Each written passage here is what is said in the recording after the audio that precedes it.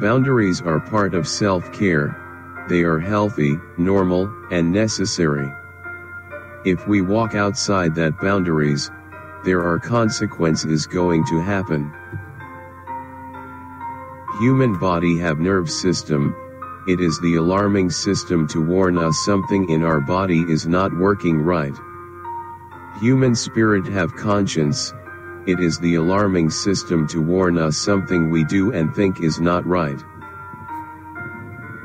God commanded Adam, said, "You may surely eat of every tree of the garden, but of the tree of the knowledge of good and evil you shall not eat, for in the day that you eat of it you shall surely die." Genesis 2:16-17. We have to stay inside the boundaries that God lay out for us. But Adam and Eve crossed the boundaries in the Garden of Eden. They eat prohibited fruit and spiritually die, also bring sin and curse into this world. First we think about the boundary is bad for us, it let us lost freedom, but God's boundary is for our own good, so we will not go astray. First God command Adam and Eve don't eat the fruit of the tree of knowledge. God give them this boundary because Adam and Eve are not mature yet to know the knowledge and evil. If our mental status is not stable yet, it is a danger time to know knowledge and make a decision. God's boundary is planning to protect Adam and Eve to make wrong decision in their life. Shepherd love his sheep, they give sheep boundary, so the sheep won't go astray and eaten by the wolf. God's love is giving us discipline and boundary. It is not punishment, it is to protect us and build us up. We are God's creation, He is potter and we are clay, He has sovereign over us. God pleasing to see human to do work according to their purposes, these things will glorify His name. Desires is God given, but it still need human self-control, have boundary, otherwise, it become lust and pride. This is the root of human sinful nature. Moral and ethic is preventing our desires overinflated. A person's days are determined, God have the number of our months and have set limits we cannot exceed. Let God teach us to number our days that we may get a heart of wisdom. Psalms 90:12.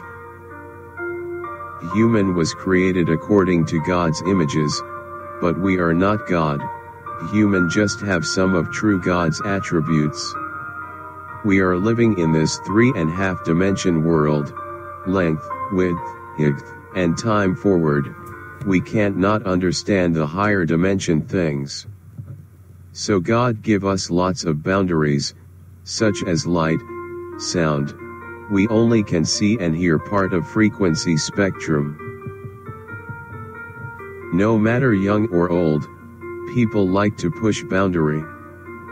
Human desires are like water flow in the rivers, sometime flows will getting larger.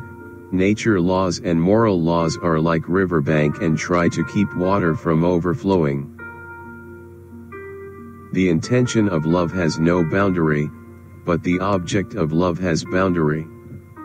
We can't always be nice, that's how people take advantage of us, and sometimes we have to set boundaries under truth.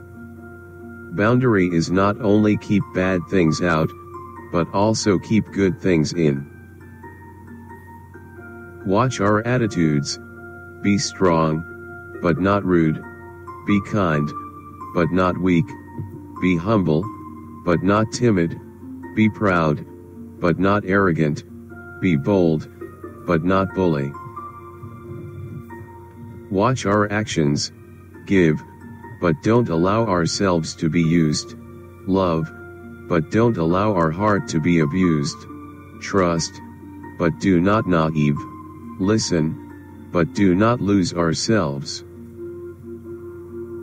Where there is no prophetic vision, the people cast off restraint, but blessed is he who keeps the law. Proverbs 29:18.